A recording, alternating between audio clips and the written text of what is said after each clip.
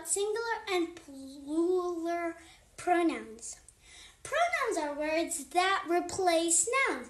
For example, we, he, she, her, it, us, him, her, you, me, and I are pronouns. Plural and singular pronouns. When pronouns replace one person, place, or thing, a singular pronoun is used, like I, you, he, she, and it.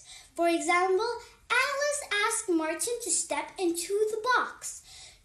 Alice is one person and Martin is one person. And the box is one object. So it's going to be she asked him to step on it. When pronouns replace more than one person, place, or thing, a plural pronoun is used, like you, us, we, they, and them. Like Tony and I helped Mickey and Joy practice their act. Tony and I are more than one person, and Mickey and Joy are more than one person, so it will be we help them practice their act. Be sure to match the correct pronoun to the noun it replaces. Exercise. Replace each underlined noun or noun phrase with a pronoun.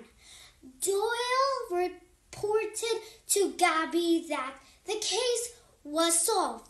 Gabby is one person, so Gabby will be, and she's a girl, so it will be her. Drake and Nell removed the gloves Drake and Nell were wearing. Drake and Nell are more than one person, so it will be they.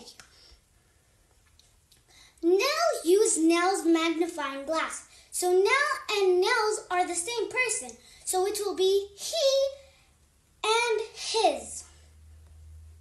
Thanks for listening. Bye.